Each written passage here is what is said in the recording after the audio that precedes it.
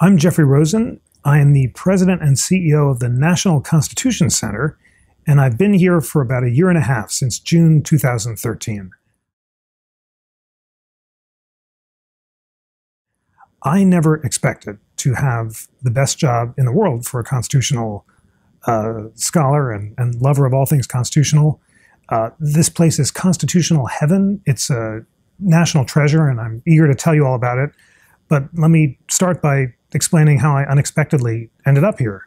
So I spent 20 years or more as a law professor and journalist in Washington, D.C.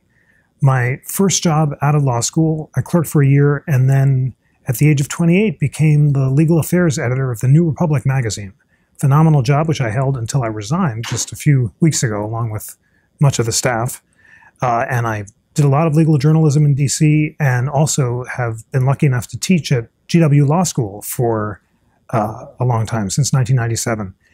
And I really had the two best jobs in the world as a law professor and a journalist. I had the pleasure of talking with you, Fabrizio, a few years ago from GW about issues involving privacy and technology. Loved writing and speaking about a variety of constitutional issues, and was very, very happy in DC. Unexpectedly, the National Constitution Center called. They were looking for a new head and wondered if I'd be interested. My first instinct was no, because I was so happy with these two phenomenal jobs. But I went to talk to the Constitution Center Board of Trustees, and it immediately became clear that my great passion in life, which is bringing all sides together to debate not political questions, but constitutional questions, and their interests were completely aligned. Because this is the only place in America that has a charter from Congress to do just that. Our congressional charter, framed at the time of the bicentennial of the Constitution, says that the National Constitution Center has to disseminate information about the U.S. Constitution on a nonpartisan basis. So this is a private nonprofit. It's a beautiful building on Independence Mall, right across from Independence Hall, where the Constitution was drafted. So it's the most inspiring constitutional views in America. But it has this congressional mandate. And I became excited about the idea that in these polarized times, it was important for there to be one institution that brings together liberals and conservatives and everyone in between to debate the Constitution so that citizens can make up their own minds. And we do this in three ways.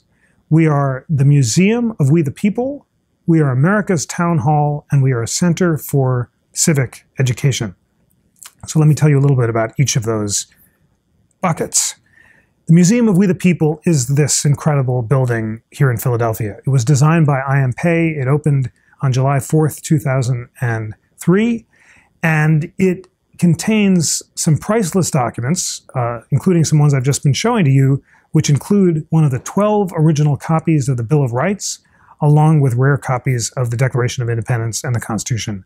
It includes this beautiful space Signers Hall, where kids can interact with life-size statues of the American framers. There's an inspiring show, Freedom Rising, which really sets the stage for everything that follows. There's a beautiful permanent exhibit where kids can interact with constitutional artifacts.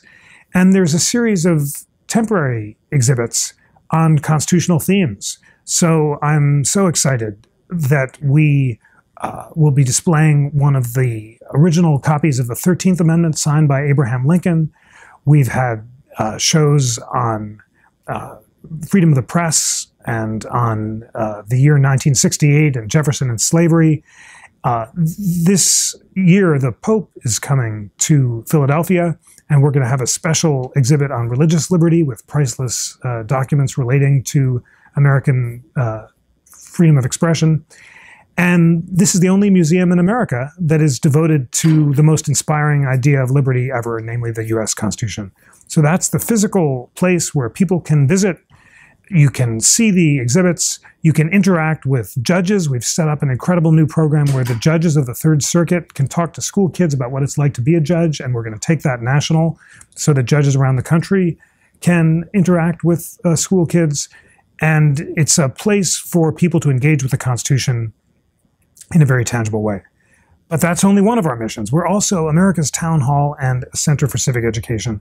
I'm so excited to share the fact that thanks to a really generous grant from the John Templeton Foundation, we have assembled a national advisory board chaired by the heads of the Federalist Society and the American Constitution Society. Lee Otis, Vice Chair of the Federalist Society, Carolyn Fredrickson, the President of the American Constitution Society, joined by their co-chairs Rick Pildes of NYU and Nick Rosenkrantz of Georgetown and Cato, will be chairing this advisory board that will oversee a series of national debates about the Constitution across the country this year. So for me, this is like the Lincoln-Douglas debates gone national. It's so wonderful that FedSoc and ACS will nominate debaters who will talk about the great constitutional issues around the country, and we will be videoing all of those debates and posting them on our website.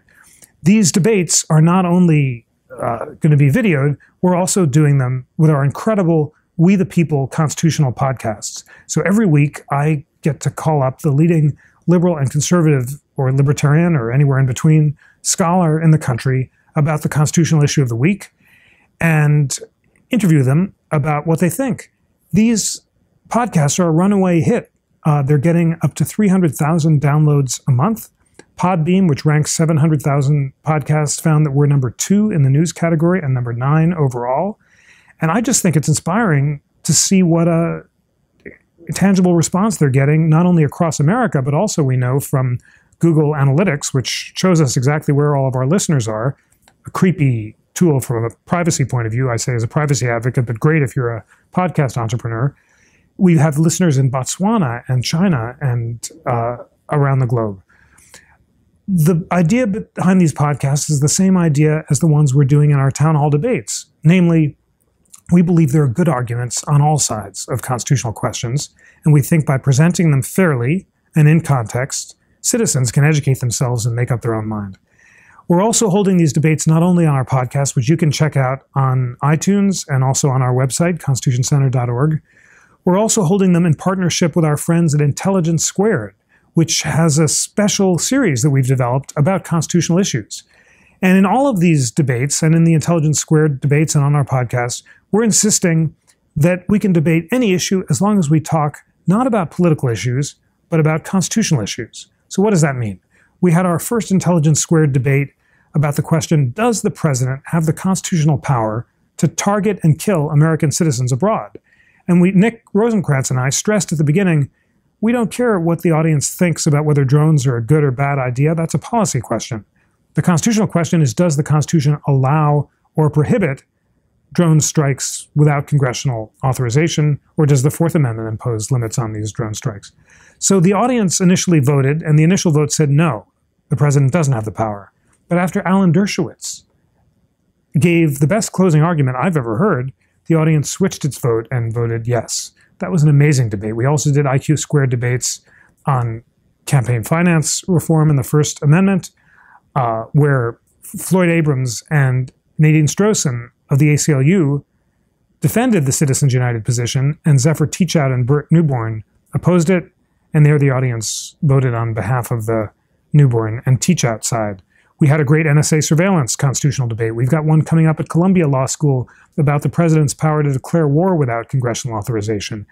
And it's just very exciting that these debates, like our FedSoc, ACS-sponsored debates, and like our podcasts, challenge citizens to transcend their political inclinations and to educate themselves enough about the Constitution to be able to reach conclusions that might even diverge from their political conclusions. And I just find it inspiring that in these polarized times, people can have civil debates about the Constitution. Sometimes there are unexpected areas of agreement. We were talking a moment ago up in the Bill of Rights gallery about that interactive, which allows you to trace the documentary sources of the Second Amendment. And I mentioned that we had a great podcast with Michael Waldman, one of the leading defenders of the collective rights view of the Second Amendment, and Alan Gura, the leading defender of the individual rights view, who argued and won 2 Supreme Court cases. And Gura and Waldman disagreed about what the framers thought about whether the Second Amendment was an individual or a collective right, but unexpectedly they agreed that most regulations proposed by Congress and the states to regulate guns are constitutional. So the goal of these debates is not a kind of kumbaya consensus, or people don't have to agree. It's intelligent testing of the best arguments on both sides of the constitutional arguments so that people can make up their own mind, and I'm just inspired by the response. But that's not all. The final part of our great mission, I've talked about the Constitution Center as the museum of we the people and America's town hall. Our final mission is to be a national center, I hope the national center for constitutional education. So thanks to the Templeton Grant, our great advisory board, with the help of the Federalist Society and the American Constitution Society, is going to create the best interactive constitution on the web. We have divided the Constitution into separate clauses, and we're going to identify the top liberal, conservative, libertarian, and every other variety of scholar so that we can have two people debating and also agreeing about each constitutional provision. So we're going to ask scholars to write 1,000 words about what they agree that each clause means historically and in terms of settled law. And then we'll ask them to write separate statements about areas of current controversy and disagreement. So, for example, we're starting off by asking Rick Pildes, a co-chair of our advisory board, and Brad Smith, a leading scholar of voting rights and campaign finance, to say what the 15th Amendment means. And Smith and Rick Pildes will agree on a common statement about settled law on the 15th Amendment, and then they'll write separate statements about current areas of disagreement. And we're going to do that for every clause of the Constitution, and I think that's going to be an incredible contribution to civic debate so that school kids, because that's the main audience for this Constitution, 7th through 12th graders, can both have faith in areas of agreement and disagreement about the Constitution. And we are talking to our friends at the College Board, which has a new requirement that all kids who take the SATs and AP US History and government exams study the founding documents.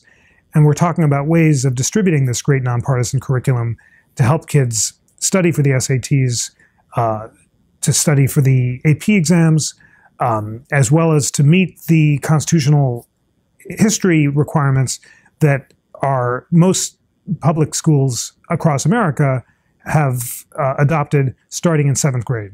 What unites all of these exciting projects is a faith in constitutional education and a belief that the Constitution is a conversation. I'm a teacher. That's what I've done, and I will always have my great passion be constitutional education. But the longer I've taught, the less interested I am in my own opinions and views of the Constitution, and the more interested I am in hosting debates about what the Constitution means. We can learn a lot from each other by listening to the best arguments on both sides. Sometimes we can even have our minds change, the way James Madison so famously did when he initially opposed a Bill of Rights, but after listening to the good arguments came to support it. So I think it is really important for there to be at least one place in America where people of both sides, of all sides, because there's always more than two sides to constitutional questions, can have faith that they will be listened to respectfully, that they'll be presented with the best arguments, and that they can have a spirited and illuminating debate about what the Constitution means.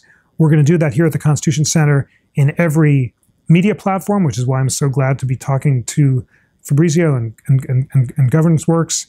We'll do it with our podcast. We'll do it with video. We do it here in Philadelphia. We're going to do it around the country. And I want you to think of the Constitution Center as a place you can come to get fair-minded presentation of the arguments on all sides, whether you're a lawyer or a law student or a high school kid or adult learner interested in learning about the Constitution for the first time. We all, as citizens, have an obligation to educate ourselves about the Supreme Court, about the Constitution, so that we can participate in the great conversation that is the Constitution.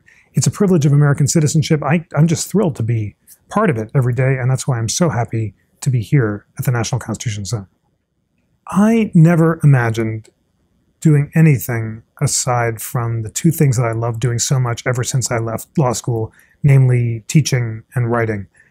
I decided in law school that I wanted to be a journalist, that I did not want to be a practicing lawyer because I thought I would not be very good at it and would not love it. And you've got to do what you love.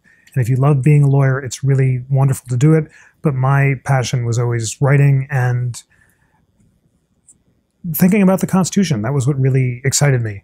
So I just got the best break in the world when I was hired at a young age to go to the New Republic. That was through no special talent on my part, but largely by the fact that I'd gone to college with Andrew Sullivan, who was then the editor of the New Republic. So I like to say that I'm the Harriet Myers of legal journalism.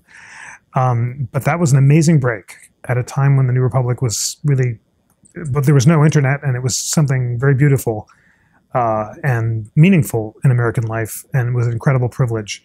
And I viewed becoming a law professor as an extension of the kind of writing I was doing at TNR, being able to absorb constitutional arguments, learn, educate myself about topics I didn't know about, and share them with students. And I would have been not only happy, but felt incredibly lucky to be doing those two things. And really, it was just by the coincidence that the Constitution Center reached out that I agreed to start talking to them. And I just feel, as I said, that I'm in constitutional heaven, that it's really exciting in, let's call it early middle age, to find a totally new challenge that you never could have anticipated. And this is just thrilling on every level. It's a big challenge. This is a big institution. It has a large staff. We have to not only put on these great programs and run a museum and sponsor debates and educate kids about the Constitution, but also I have to raise money to support our activities. And this is the most important part of my job. And if you are excited about what the Constitution Center is doing, think about becoming engaged with us. You don't have to give a lot. It's more important that you just sign up on the website, become a member, and show your support for what we're doing. When I started this job, I asked a friend what fundraising would be like, because I'd done a little bit of it at the Brookings Institution, but not a whole lot. And this friend, a former law school dean, said, if you're passionate about the mission of an institution, then fundraising is not a chore, but a pleasure. And I feel that way. I really, as you'll be able to tell as we talk about this place, am very fired up about the importance and significance of the work that the Constitution Center does as an island of civility in these polarized times. So I'm privileged to go around the country to try to meet people who are equally passionate about our mission and want to be part of it. But it's all relatively new. It's all challenging, and I'm loving all of it.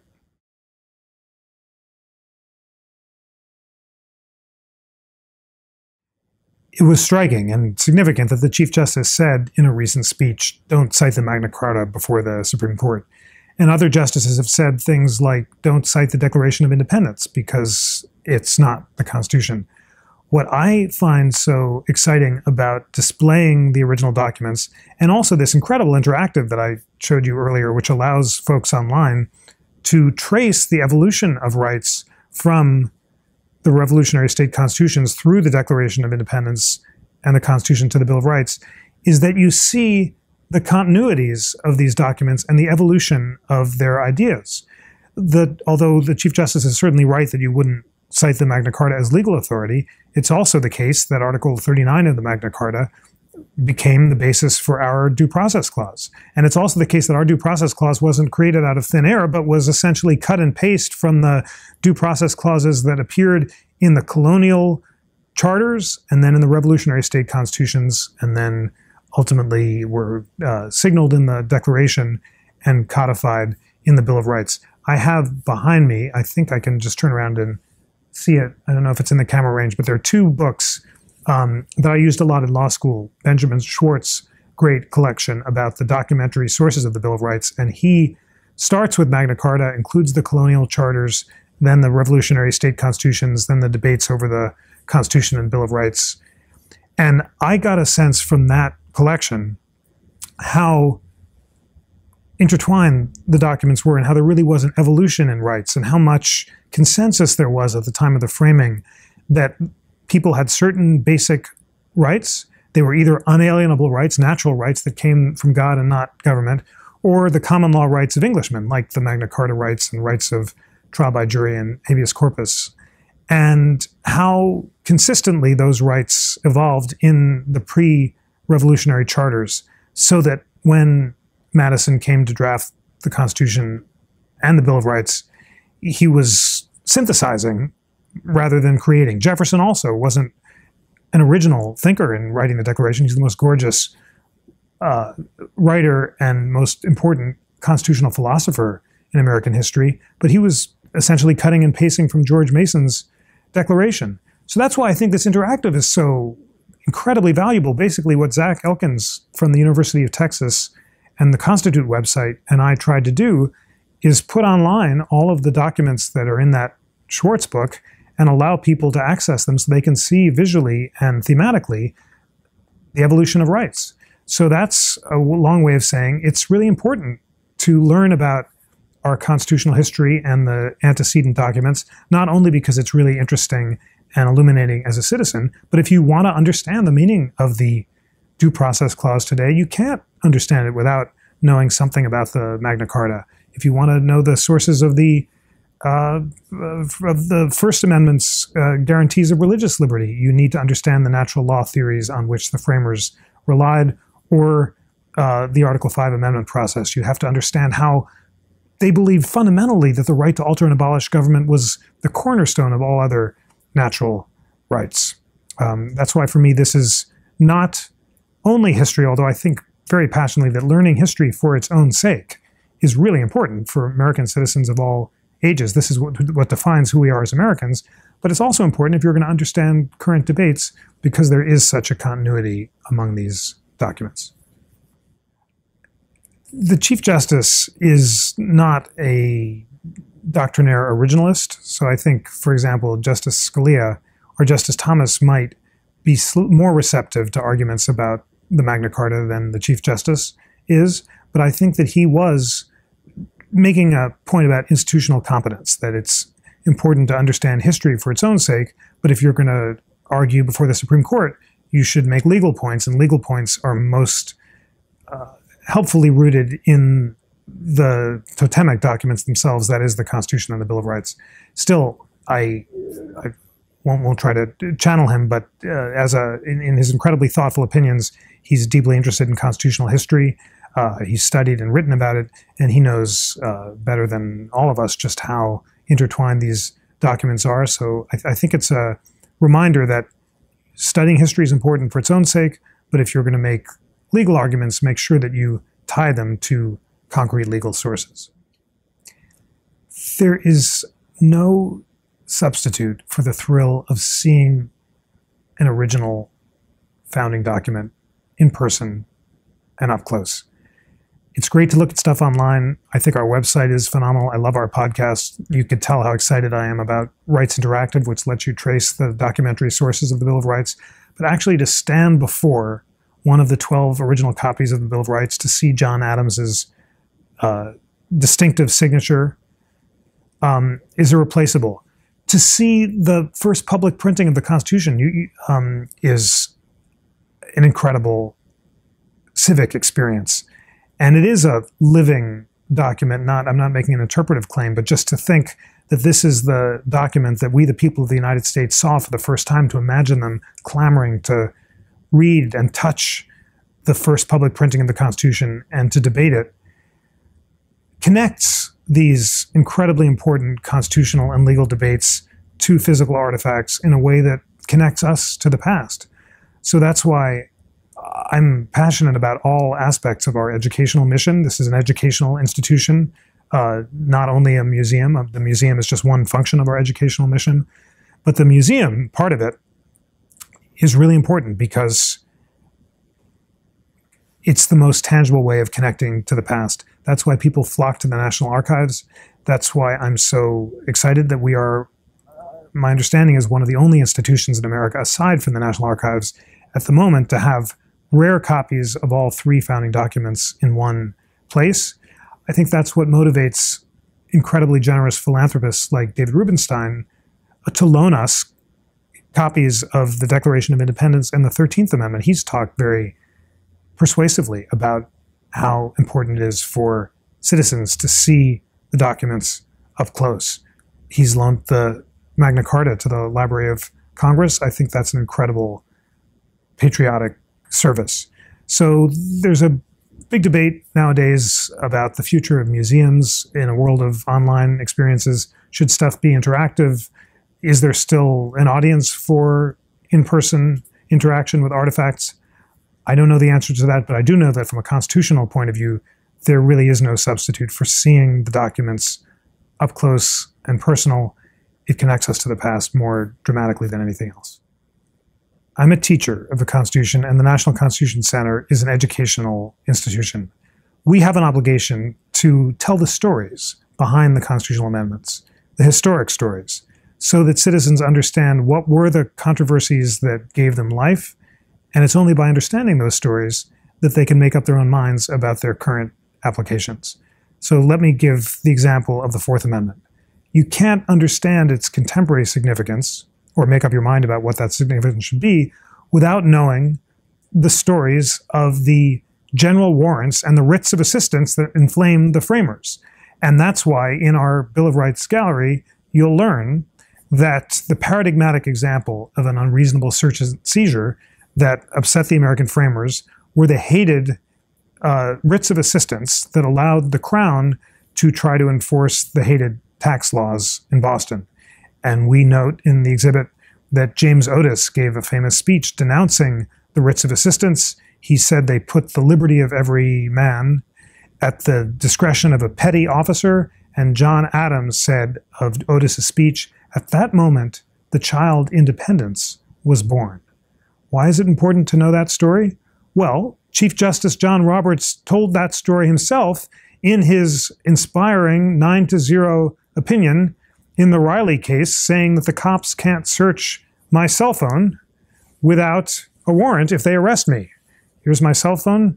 It has my life in it. You can read all my emails and see my pictures, and all my thoughts and electronic data is contained here.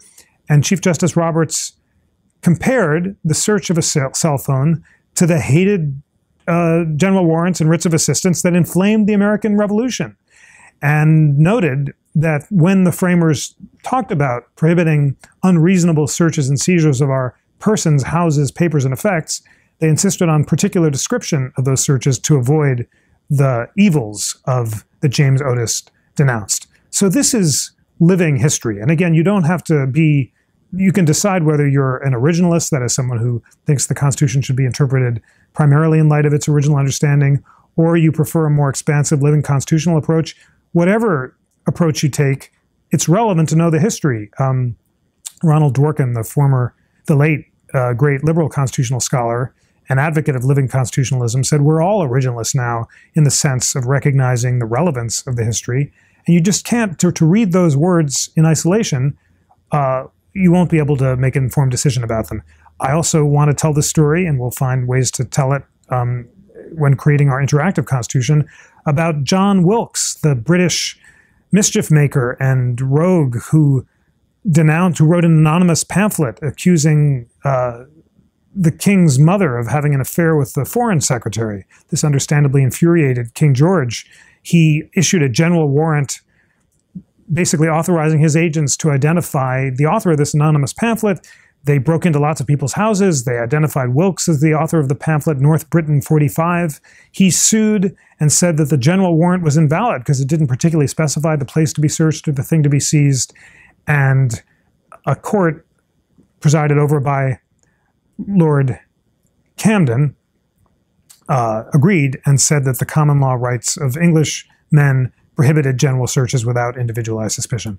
So that story, it was Wilkes's papers and Wilkes's effects that the framers were thinking about when they wrote the Fourth Amendment. That story is immortalized in towns and children from Wilkes-Barre, Pennsylvania, to Camden, New Jersey, to John Wilkes Booth. And it's important for citizens to know these stories. It's also a teaching tool because you can't connect to the Constitution without stories. You need to know the human stories that excited and inflamed the framers. So that's why I believe very passionately that history is relevant as a way of engaging citizens, and that it's necessary if you're going to make informed decisions about the Constitution. The Supreme Court cites these stories, and I really believe strongly there are good arguments on all sides of constitutional issues. There are very few questions that get to the Supreme Court where I think the answer is clear. And when someone says to me, the Constitution clearly requires this, I reach for my wallet, or more importantly, I'm now taking out lots of props, but my pocket Constitution, which of course is produced by the National Constitution Center. Check in to our website. I think these are going to be on Amazon soon for like $1, so they're really cheap. Or if you email me, maybe I can send you one. But it's a great way, it's a great thing to carry around with you at all times, so that when someone says the Constitution clearly requires, you can take out your pocket Constitution, read the text, and start debating it. But in order to debate it thoughtfully and in an informed way, you're going to have to educate yourself about these paradigm cases, these historical examples that excited the framers, and the Constitution Center is a good place to come. If you buy the latest edition, or if I give it to you, which I'd love to do, you can read this riveting essay by me and David Rubenstein, which talks about the relationship between the three documents, the Declaration, the Constitution, and the Bill of Rights, which is the clever and unexpected title that we've given to our essay. And it's just a couple pages long. You can just download it free online without going to Amazon. We're trying to tell the story of the relation between the three documents. It's an example of how I think to understand the Constitution, you have to engage with the ideas, but you also have to delve into the historical controversies that gave them life.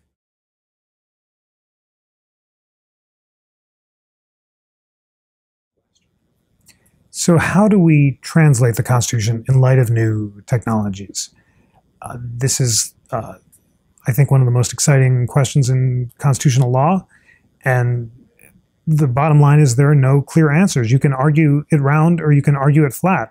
To say the framers clearly would have forbidden or blessed NSA surveillance is obviously silly, since there was no NSA surveillance at the time of the framing. There was a great exchange between Justice Scalia and Justice Alito about this question in the case. It was actually a case involving violent video games.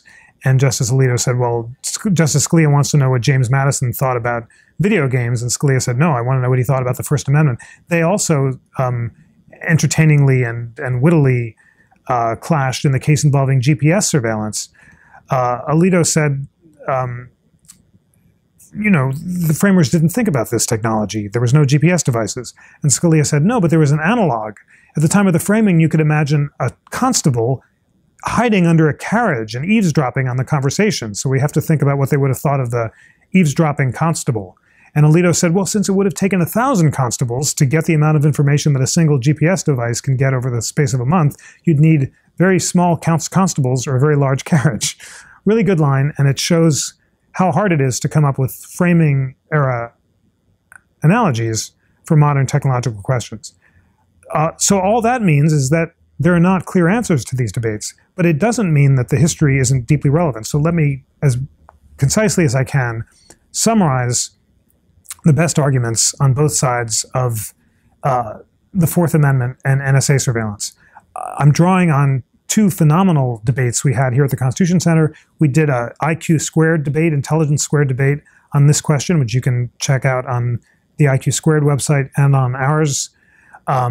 And we also did a phenomenal podcast on it, which you can check out on our We the People podcast.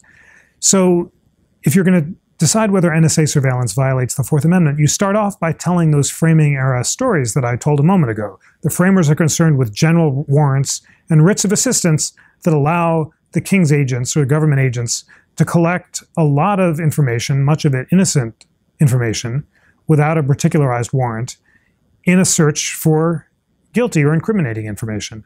It was a fear of, as James Otis said, the petty discretion of an officer and of looking for needles in haystacks. So then we turn to NSA surveillance. Is the collection of metadata, that is the telephone numbers that we call without a warrant for every domestic and international call in and out of the US, a violation of the Fourth Amendment? Now, you can argue it round or flat, as the lower court judges have. One court, led by Judge Richard Leon in D.C., said James Madison would have been aghast at NSA surveillance because it's precisely like the general searches that the framers were trying to prohibit. He said because our metadata can reveal so much about us, the people we associate with, our intimate activities, and our political beliefs and our hopes and fears, a warrant is presumptively required. Other courts, including the Foreign Intelligence Surveillance Courts and a district court in New York, disagreed. They said because metadata doesn't reveal the content of our conversations, but just the people we called. And because the court in the 1970s, in a case called Smith and Maryland, said that when we make local telephone calls, we voluntarily surrender those numbers to the phone company and have abandoned all expectation and privacy in them. Therefore, no warrant is required. So the framing error history doesn't settle the question, and I can draw further distinctions about whether metadata is or is not like the writs of assistance that reveal the content of the colonists' desk drawers.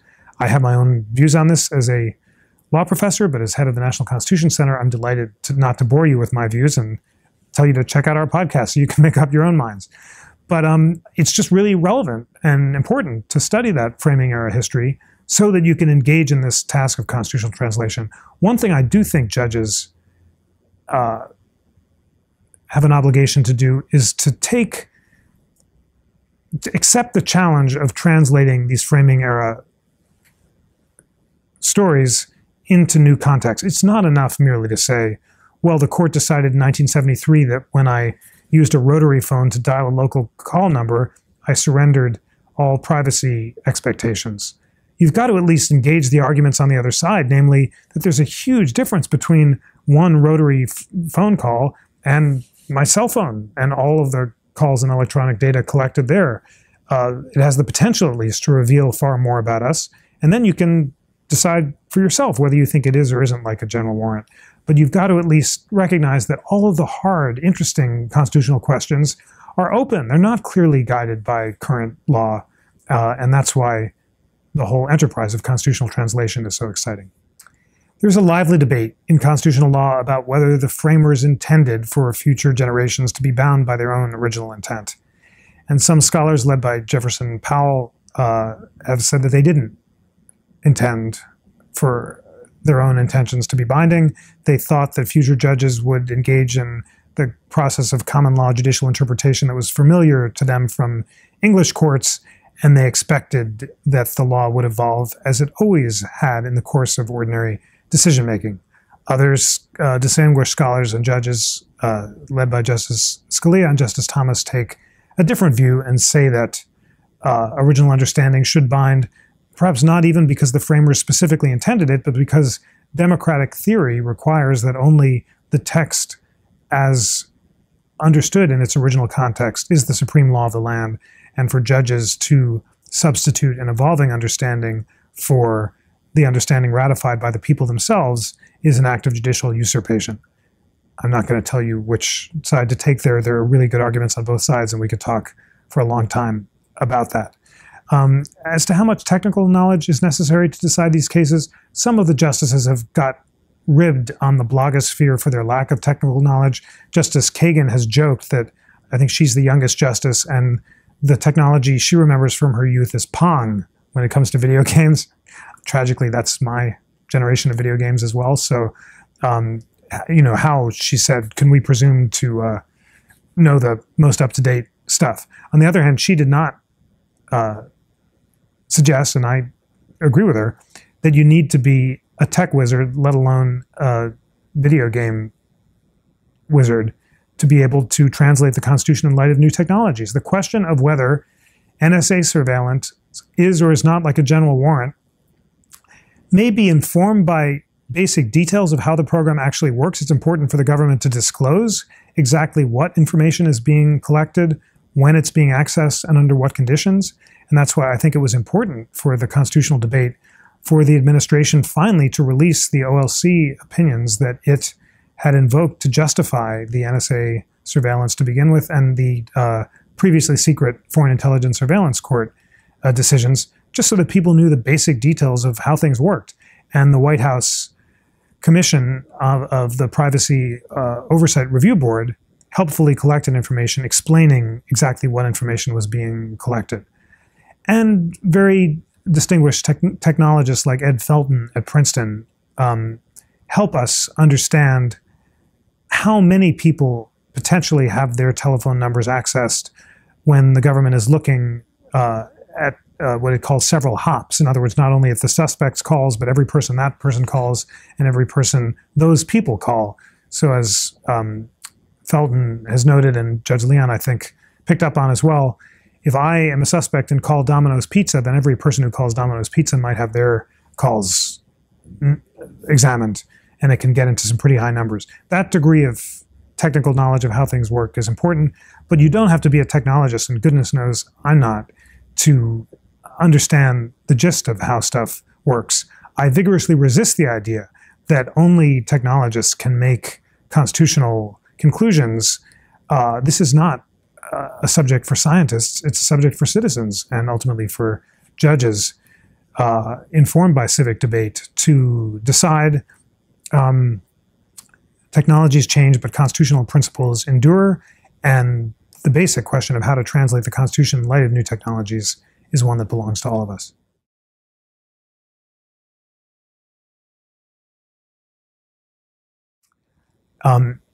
Last time we talked, I professed my reverence for my favorite justice, Louis Brandeis. So now is the time for me to invoke him. I think his bust was on my GW desk when we talked last, and he's now come to Philadelphia, and he's right back here on my bookshelf. I guess I can lovingly cradle him again.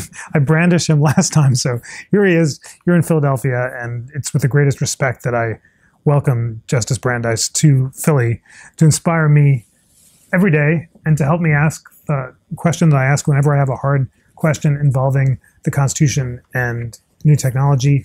WWBD, what would Brandeis do?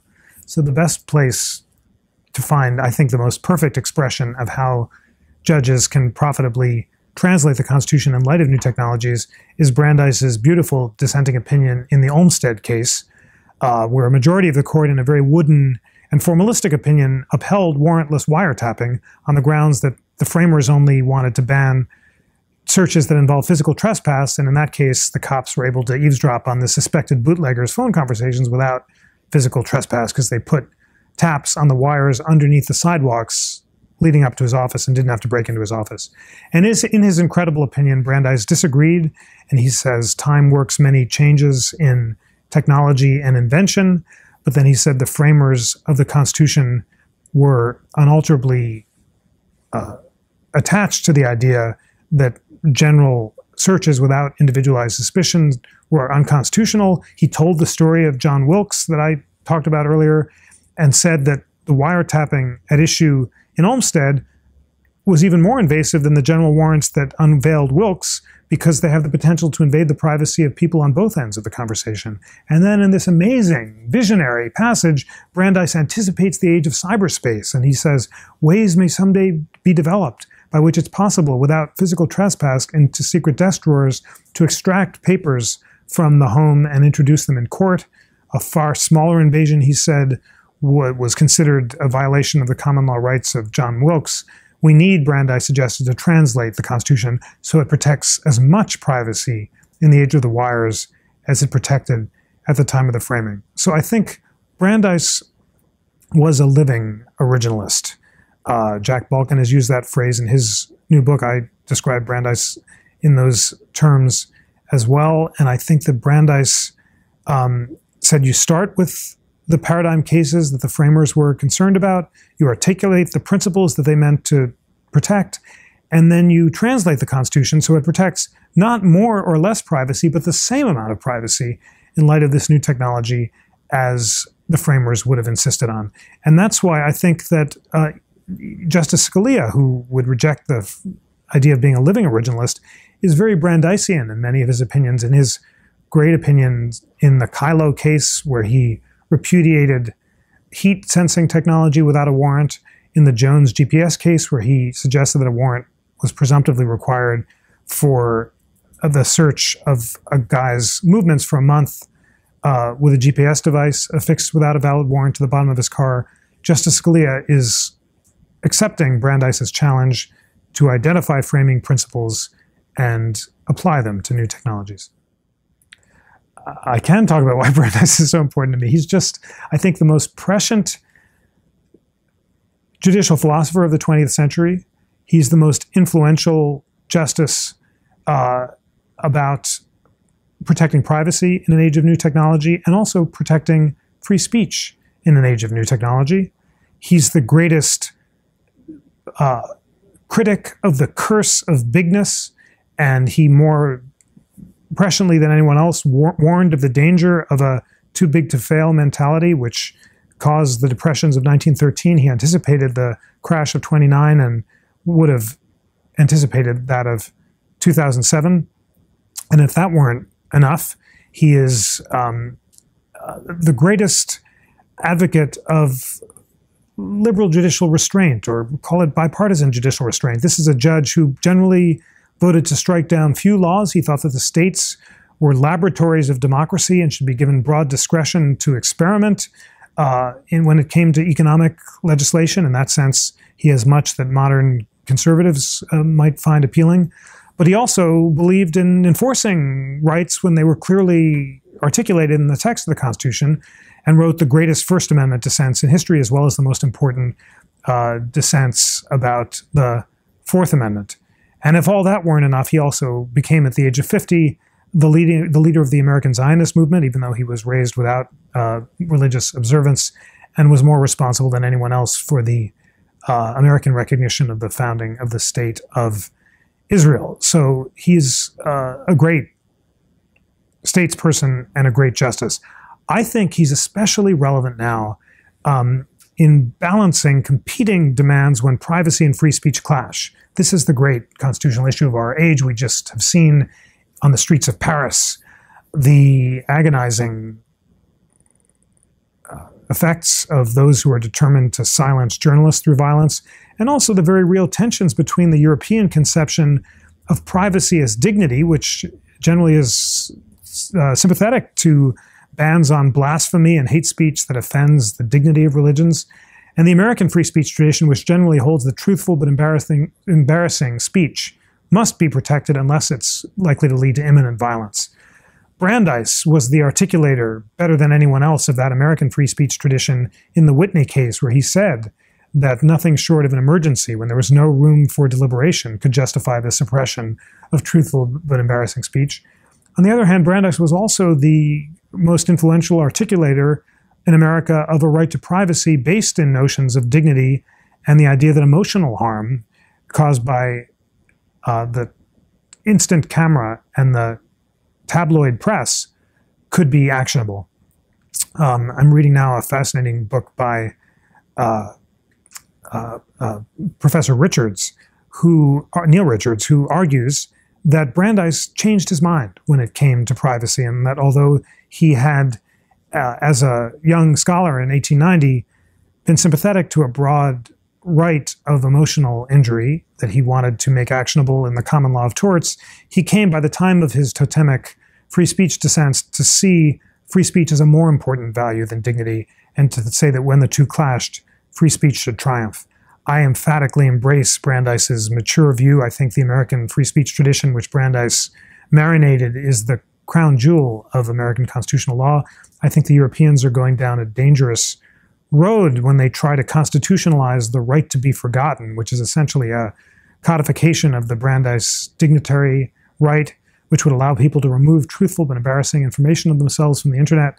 And I think Brandeis's struggles with the balance, and the balance that he ultimately settled on as a mature justice, can guide and inspire us in these anxious times more reliably than anything else.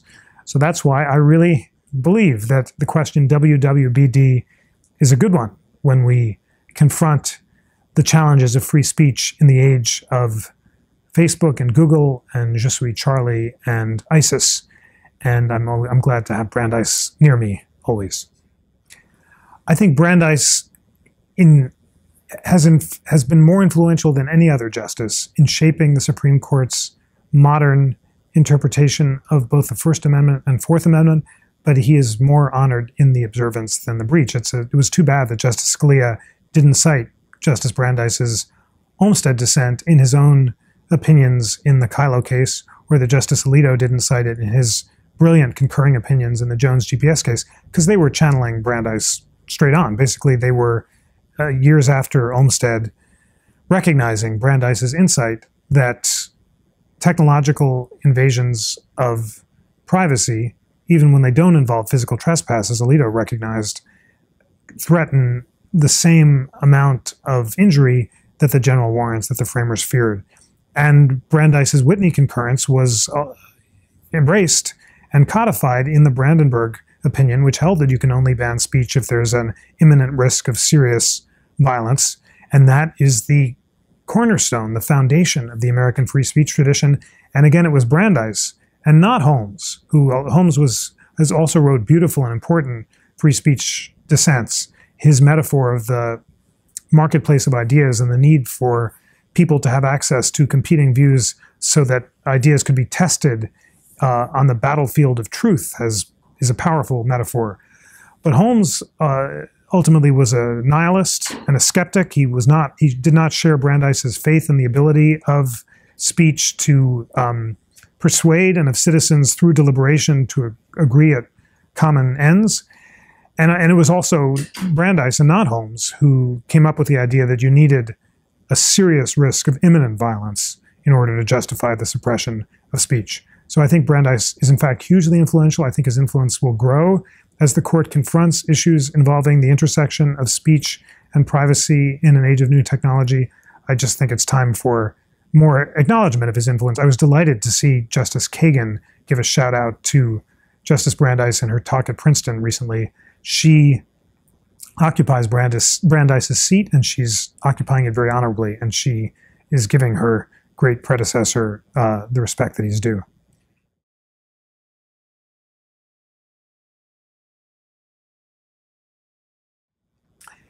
James Madison was passionately devoted to the idea that citizens had an obligation to read laws and read the Constitution so they could contribute to a debate about its meaning and make up their own minds.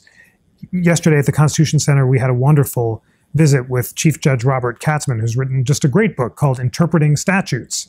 And in that book, Judge Katzmann, first of all, makes the provocative claim that Congress intends for judges to read committee reports and legislative history, that administrative agencies rely on this legislative history, and that the claim, which Judge Katzmann identifies with Justice Scalia, that judges should ignore this history and instead apply formal canons of interpretation, is explicitly contrary both to Congress's expectations and to Madison's expectations as well.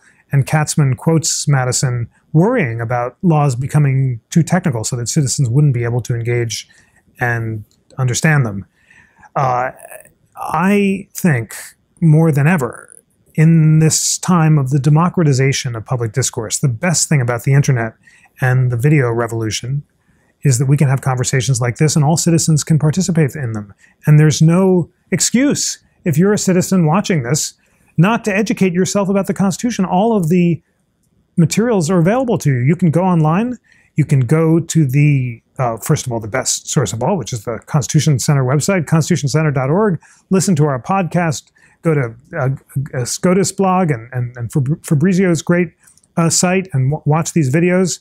But delve into an issue. Of course, the real best thing you can do is read the primary sources. So here's a homework assignment, if you don't mind one from a law professor.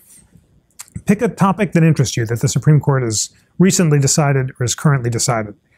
I talked about the Jones GPS case. You can go find it on the Supreme Court website in a second, US v. Jones. Start clicking on the links. You could start by reading the briefs in the case. And if you're not a lawyer, believe me, you don't have to read every word. These briefs are really long. You can skim them and get the basic principles on both sides. Then read the transcripts of the oral argument. We just did a podcast today about the great case involving judicial solicitations for campaign contributions.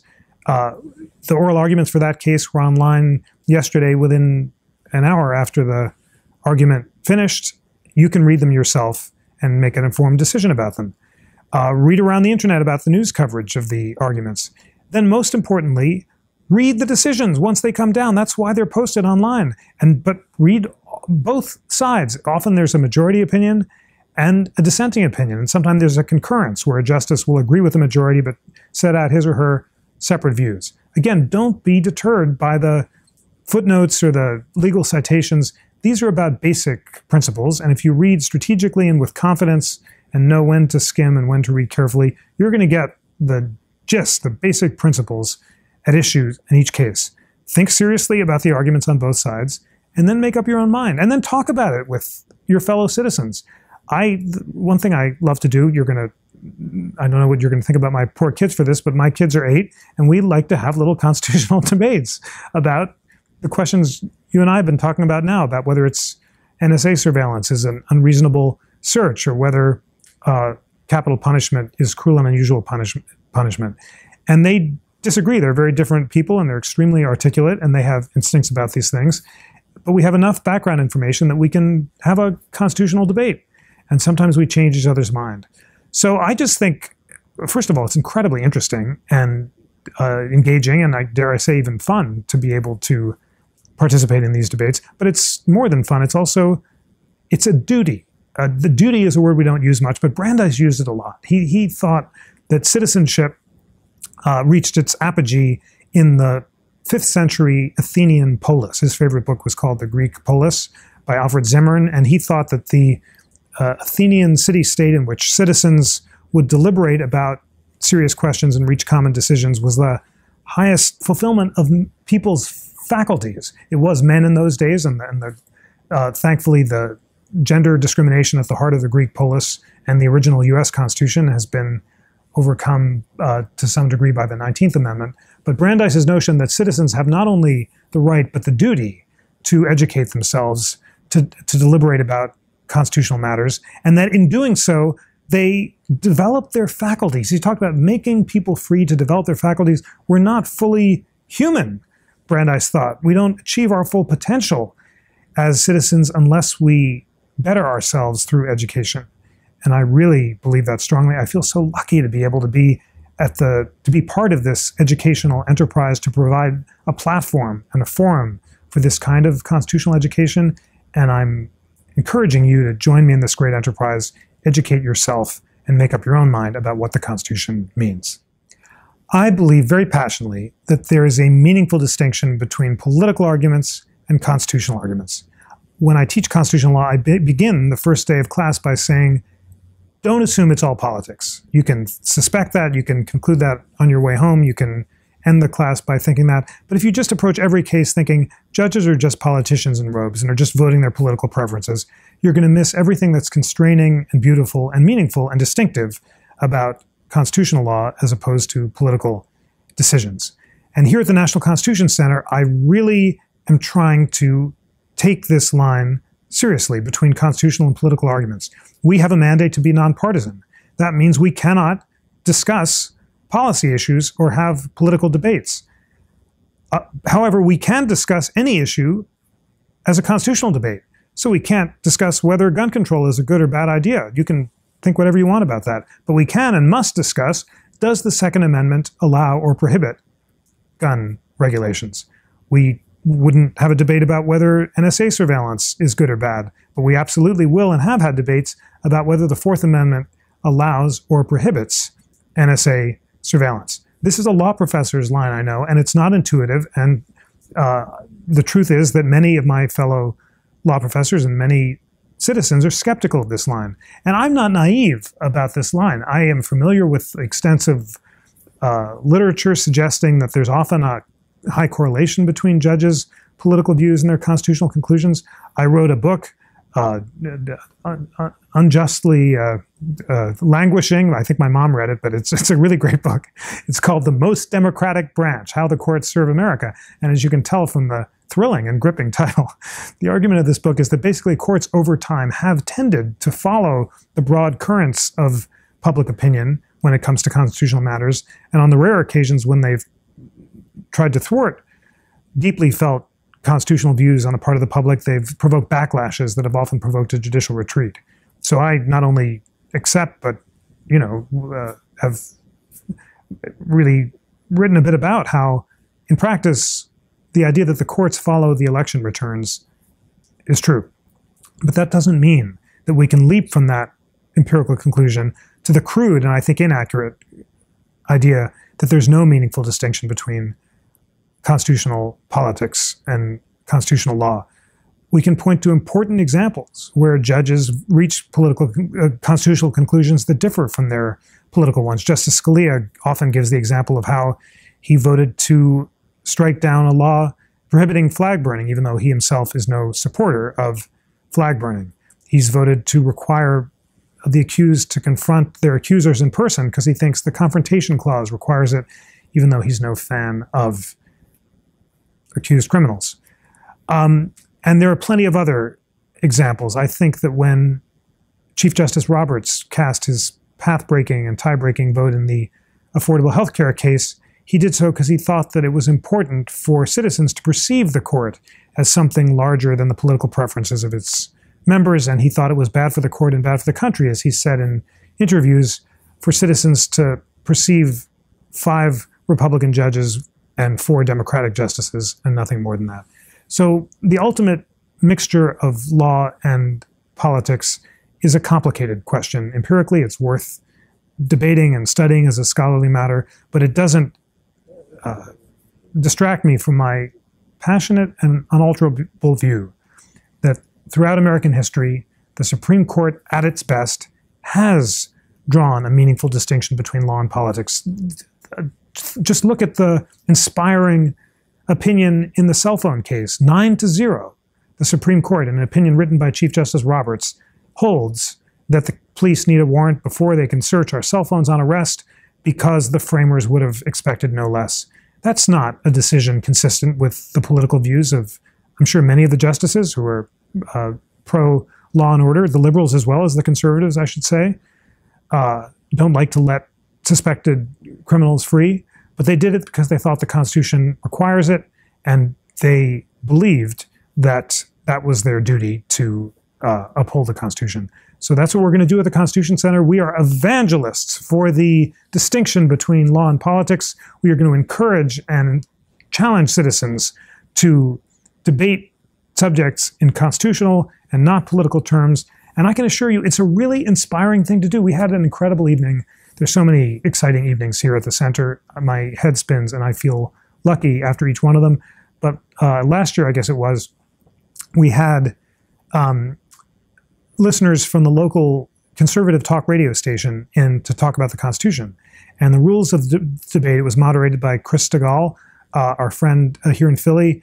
And the rules, Chris said he would ask me any questions. I said they has to be constitutional, not political questions. We all took out our pocket constitutions. Now I'm going to mess up my mic at the end. And debated questions as wonky as whether the president has the constitutional power to raise the debt ceiling under Section 4 of the 14th Amendment.